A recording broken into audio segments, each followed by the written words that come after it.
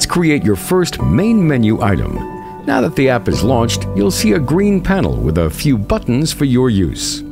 The Save button will be used to save the work you've done in our app. Please use it every time you make a change. The More button offers the info about your membership plan or can help you disable the app if an error occurs that might affect your store. By using the Contact Us button, you can reach our tech support team in time of need.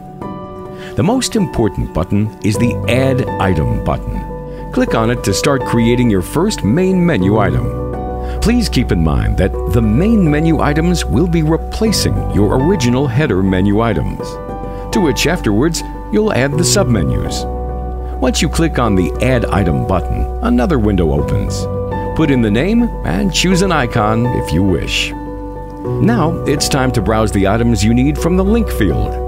You can add products, collections, pages, or links to websites, including your own. Depending on your choice, for example, a collection, product, blog, a fourth field will open, allowing you to choose the specific item.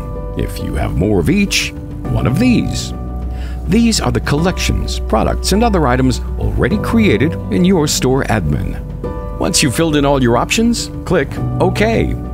Congrats! You've just created your first main menu item.